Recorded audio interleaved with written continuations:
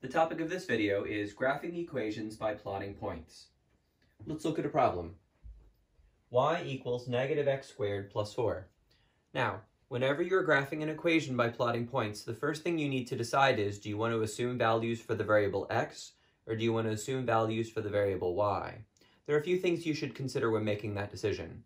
First, if your equation starts with y equals, then assume values for x, because when you plug in for x, it will be very easy to determine what y equals. If your equation starts with x equals, you should assume values for the variable y. If neither of those conditions is true, such as the equation 2x plus 3y equals 4, then you can assume a value for any variable that you'd like. Let's solve this problem by assuming values for the variable x. We're going to make a table, and for each value of x that we select, we'll plug in and find the corresponding value of y. I encourage you to use a mixture of positive and negative numbers when graphing using this method. So let's establish some possible x values here. Let's use 0, 1, 2, -1, -2, and once we've done those 5 points, let's see if there is a recognizable pattern. First, if x equals -2, then y equals negative. Whenever you replace something with something new in algebra, the new thing needs to be put in parentheses if the thing you're replacing has an exponent or a multiplier or is being subtracted. Now this is actually a negative sign, not a subtraction sign, but because this x is being raised to an exponent and has the multiplier -1, then we replace it with something new, it must be in parentheses. So the -2 must be put in parentheses.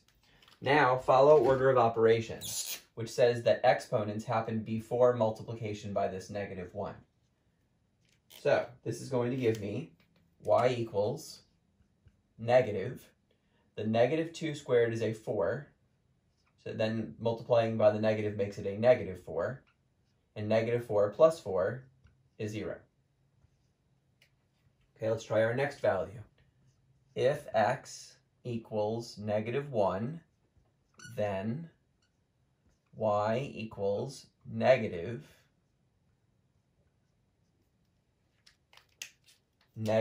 in parentheses, squared plus 4. Again, we will follow order of operations. So we get y equals negative. -1 squared is 1, and when that 1 gets multiplied by the negative, it becomes -1. And -1 plus 4 is 3. All right, that's 2 of our points. For the other 3, I'm going to go a little faster, and I'm going to do a lot less algebra. Part of being a good algebra student is knowing your algebra so well that you can do it quickly in your head. That takes practice. All right, when we plug in 0, the exponent happens first. 0 squared is 0. Then we make it negative, still 0, plus 4 is 4. When we plug in 1, the exponent goes first. 1 squared is 1. Then make it negative, -1, plus 4 is 3. Plug in 2. 2 squared is 4. Make it negative, -4. -4 plus 4, 0. All right, let's plot these 5 points. You'll notice that all the y values we have so far are non-negative, which means I can draw my blank grid like this, emphasizing quadrants 1 and 2. My x's go from -2 to 2, and my y's go all the way up to 4. I'd like you to notice something about the way I made my blank grid. This is important for whenever you make your own blank grids. You should be able to draw a dashed square centered at the origin whenever you make a blank grid, because this will show you the location of 1 and -1 on each axis. This will ensure that your scale of your graph is consistent, and therefore the information presented in your graph is not distorted. This may not seem important initially, but it is extremely important when this skill is applied in the real world. All right, let's plot our points. -2, comma 0. -1, comma 3. 0, 4. 1, 3. 2, 0. Okay, well, I was expecting something that was parabolic because this is a quadratic equation, and indeed my points do seem to form a parabola. That is a U-shaped graph that opens up or down. Some parabolas open left or right, but those are not functions, and so we don't study them here in college algebra. All right, therefore we have created our graph.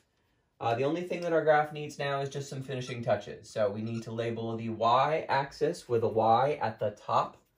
We need to label the x-axis with an x at the right. Notice that the x and y are put where the values are positive. They do not belong here.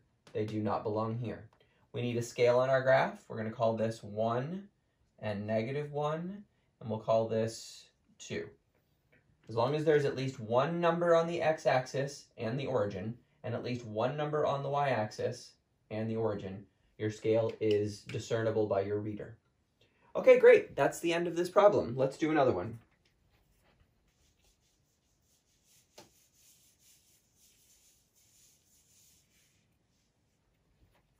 Okay, our next equation is y equals 2x minus 4.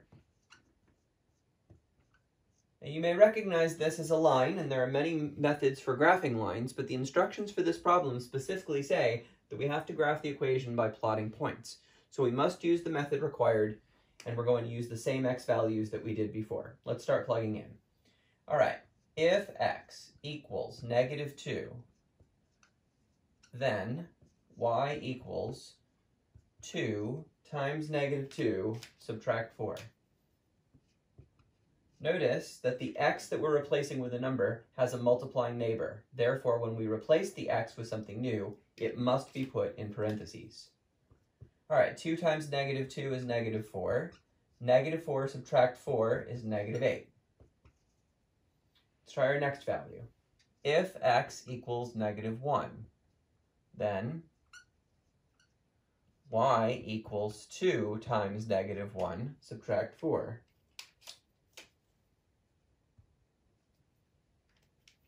Okay, multiplication happens before subtraction. So 2 times -1 is -2. -2 subtract 4 is -6. So we get -6. Okay, just as before, we're now going to do a lot less algebra and a lot more work in our heads. Let's plug in. Here we go. Multiply first, then subtract. When we plug in 0, 2 times 0 is 0. 0 minus 4 is -4. When we plug in 1, 2 times 1 is 2, minus 4 is -2. When we plug in 2, 2 times 2 is 4, minus 4 is 0. Okay, so this time all of our y's are non-positive, which means when we create our graph grid, we only need quadrants 3 and 4 for this particular graph. I'm going to make my dashed square centered at the origin to establish the location of 1 and -1 on both the x and the y-axis. And then once I do that, I can erase my dashed square.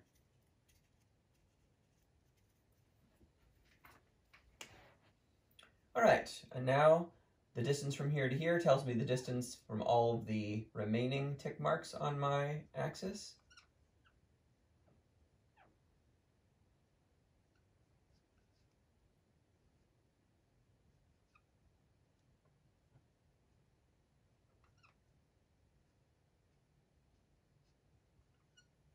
And now I should be able to plot my points. Okay, here we go. -2, -8. So that would be approximately here. Let me get right up in front of my graph grid and line this up well. -1, -6. 0, -4. 1, -2. 2, 0. Okay, if you know your equation forms, then you recognize that this is a line, and we are expecting a line as our final answer for this problem. And so the thing you have to understand about graphing lines, or line segments, or rays, is that they should always be drawn using a straight edge. So I want you to use a straight edge when you're graphing lines, line segments, and rays. Let me just be very clear with what those are. Lines, line segments,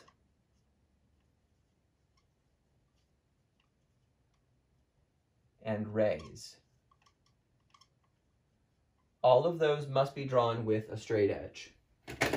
Okay, so this is clearly a line. I can see that just by looking at how the dots are all connected. And so I get out my straight edge, and I connect all the dots together. Now, you might be thinking to yourself, I don't have a straight edge, so what should I do? So just about anything can be used as a straight edge. You can use your student ID card. You can use your driver's license. You can use your gym membership card or your insurance card or even the side of a rigid notebook or heck, even an actual straight edge. But any of those things can be used to create your straight line. Okay, so the finishing touches that go on this graph, we're going to put the y here, we're going to put the x here, and we've already got numbers on our axes, so I think we are good, and that finishes this pair of problems.